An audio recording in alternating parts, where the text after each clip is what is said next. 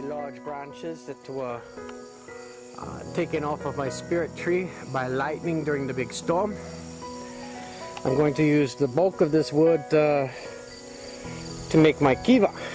It'll be the supporting branches, and they're thick enough to be able to do this. Lightning split it in pretty much 2 equal parts, so I will have good supports and when I do mine. And I use the smaller branches on the sides for the supports. But I'm going to use one for my spirit stick, a walking stick. I went ahead and cut the length here. This is what I used, of course, to cut it, just a small handsaw kind of deal here. And ta-ta. Now the property what you're looking for when you make one of these, you want a good diameter. Put your hand around like this. It should meet your knuckle at least, okay? Because you want it to be sturdy, supportive, and as straight as you can get it to be. This is the straightest branch on this whole mess of tree. Okay, that came down. This is the only piece that was straight, and it just happened to be perfectly with the diameter and the length. Okay, so now we're looking at my spirit wood staff. I've cleaned it, drew a design. I lightly sanded it to get it down, took the bark off. It's very easy. Just to peel, just cut it with a little bit of knife and to peel it off, and then I sand it down. I'm wood burning in my ESSASSANI symbols, okay? I use this in my wood burner, and I make where the circles are, I just do a dot and have a 6-sided deal there, okay? So I lay it out in a pencil first, so I get it all as lined up as I can for the symbols. And then I'm going to use a flat tool here, which I will show you, with my wood burner like this chisel point, to do the flat lines.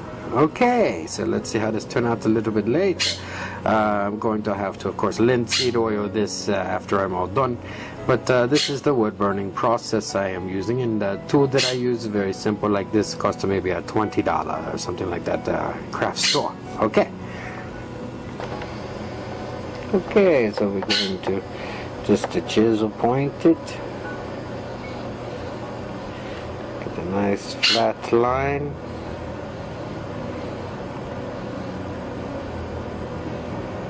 Like so. And turn the tool around and get a nice flat line.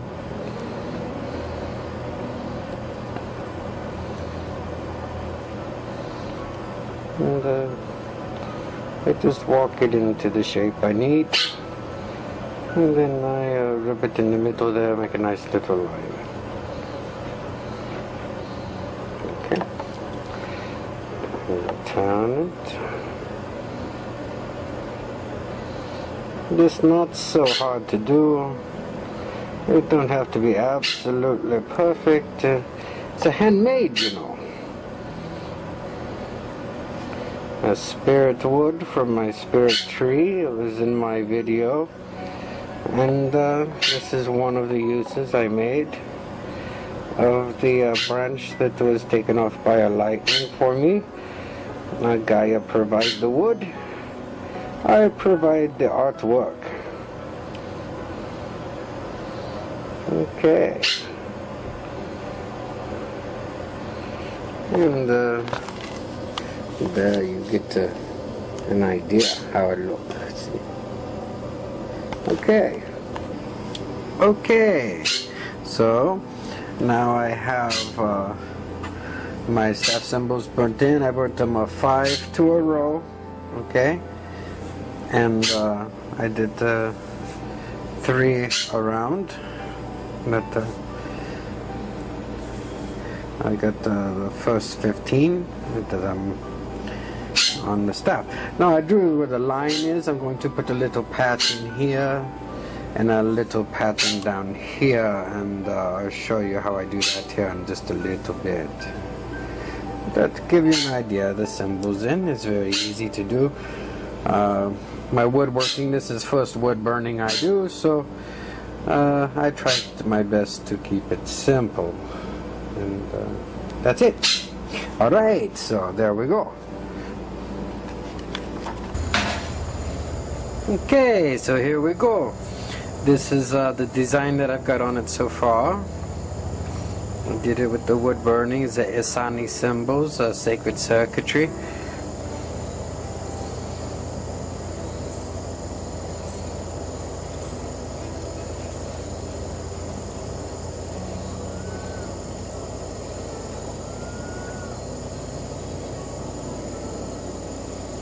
Come on. Alright, let's talk about the walking stick, or the spirit stick, if you will. When I got back, this was left there in the room, or my room. This was made by QWAY. I'm going to explain a little bit about it. The ESSASSANI symbols that run across it are the basic set of symbols. The top symbol is a symbol for T.H.E.O, or also known as Uriel. The cap piece, is made from what used to be his medicine bag. And now inside this, you can feel the wood here, and then all of this was the contents of the bag. Inside this is a pine cone, some sort of purple crystal that I don't know the name of. Let's see. There's some ash from a campfire, I believe. There's a lock of his wife's hair, or my wife's hair, Nancy. Some of my hair, a feather from my parrot named Buddy. Some hair from my dog named Dozer, and some hair from my cat named Jinxie. And I think what it was is basically just linking him to those that were very near and dear and close to his heart. As well, his two necklaces were what were used to secure it to the shaft. And I'll go ahead and show you those.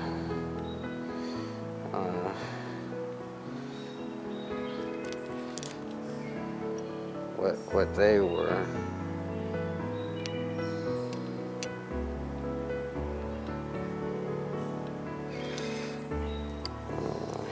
This symbol, as I understand it, is a symbol for the portal, or the quantum leap, the arrow pointing up from lower density to higher density, the arrow pointing down being the agreement that he had with me to come from there to here.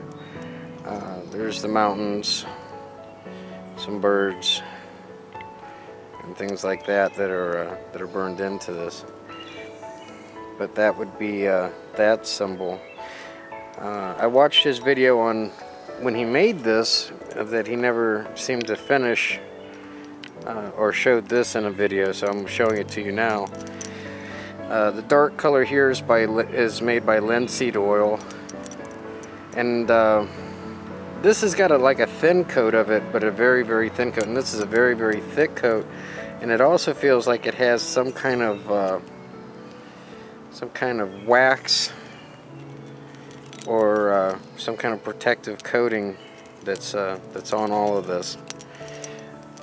So again, this is the finished product that was left in the room, in the bedroom, and for those of you who wondered how it turned out, this is it. So, namaste, and I love you all. Take care.